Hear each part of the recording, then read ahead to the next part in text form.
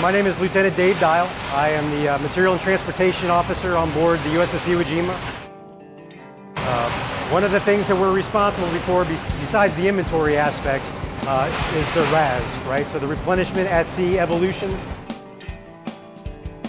So far this deployment, we have brought on 2,500 pallets. That's supplies for, as far as parts are concerned, that's mail, and that's also food, especially food. We brought on about 1,200 pallets of food so far. The RAS that's going on behind me right now is about 150 pallets. That's kind of a small RAS. Last week on the Amelia Earhart, we took on 450 pallets.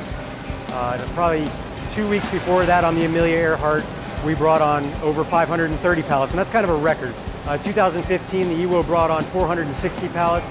We beat that by 70 pallets, and it was a pretty seamless evolution.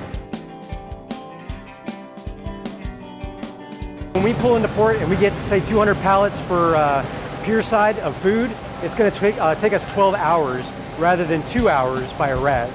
So that same number, 200 pallets, we can get on board in less than 2 hours for a RAS. Import, we're struggling for 12 hours. That's crane operations, that's forklift operations.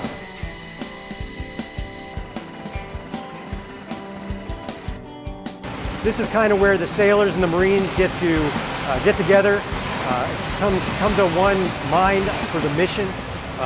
There's not many departments on board that are not involved. You have the air department up top side who will take pallets from the helos.